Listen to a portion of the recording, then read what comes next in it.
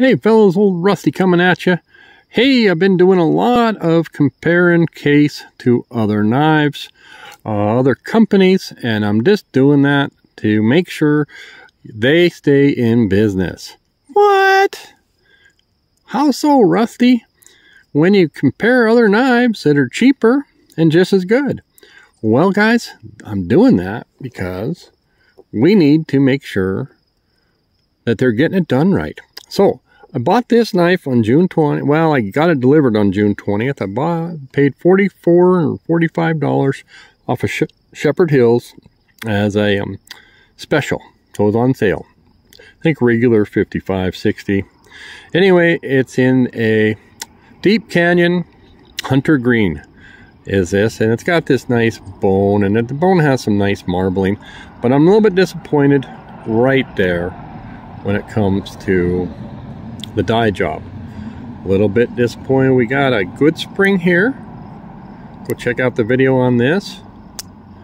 And we have a lazy spring here. Yeah. And it's so lazy when I push it like that. Alright. So, let's compare. Well, also in the spring of 2024, I picked up a Boker. A cap lifter jack, razor jack, and they came in orange bone, green bone, and or purple bone. I got a purple trapper, and this is my Boker. It says made in Germany on the box, and I'll talk about that in a second. Let's see if we can get. So there's your shield.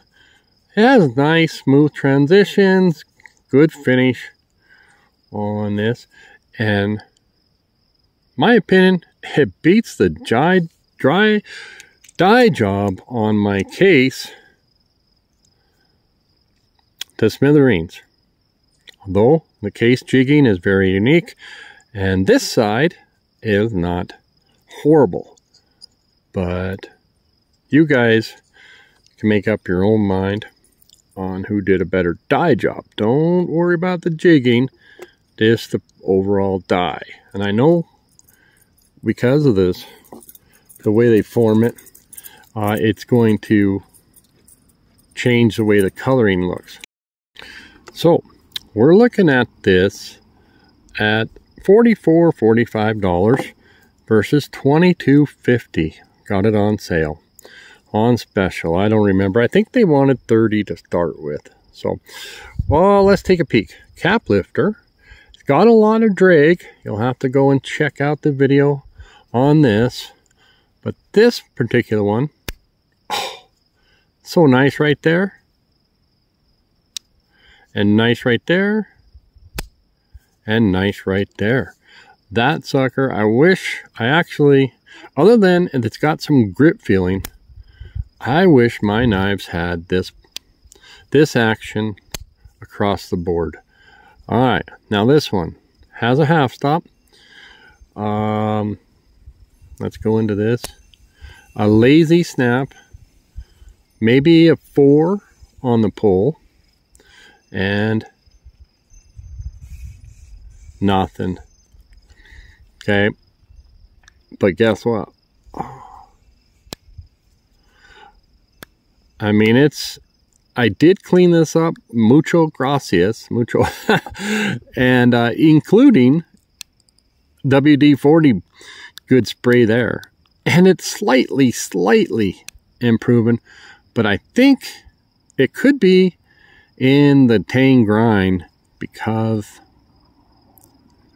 nothing there, no snap, but when we get down, if you get any kind of a spring, that was a decent spring. I think you got a decent, what we call snap. I think you got a decent spring, but it's simple. The blade tang is not, bam, ground to be flat to kick that out. But anyways, the blade edge on this was a little crappy, but it's very thin, very slicey. And we're going to keep these short. Let's see here. I do like that. That's actually all right too. When this has a better, this blade is better than my cap lifter on the Boker. And a lot of my case mini trappers I'm very, very happy with. So anyways, $22.50, 45 bucks. You guys weigh in if you like which one is a better deal. Made in Germany. Oh, I mentioned I want to talk about that. A lot of people are saying Boker has China make the parts and then they assemble them and do it just enough so to get a made in Germany designation.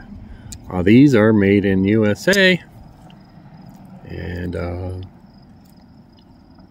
have a great reputation, and sometimes they live up to it, and sometimes they don't.